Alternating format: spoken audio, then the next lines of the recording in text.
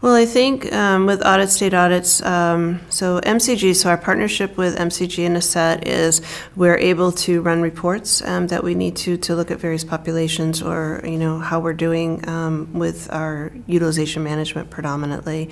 And then with NCQA, you need to have a robust platform. You need to be able to demonstrate that you're using evidence-based guidelines. And so when you do have to write a denial letter, you need to be able to really quote your source and why you're making that decision. So it's always, it's really good to have solid evidence as to why you're making that medical necessity decision. And then, as I said, then the providers, that letter goes out with the specific criteria, and then providers have the opportunity to have that peer-to-peer discussion. And so being able to share with them, here's what the evidence says, and what do you bring, that's different, or you want us to consider about this particular member. So it's really helpful in those dialogues.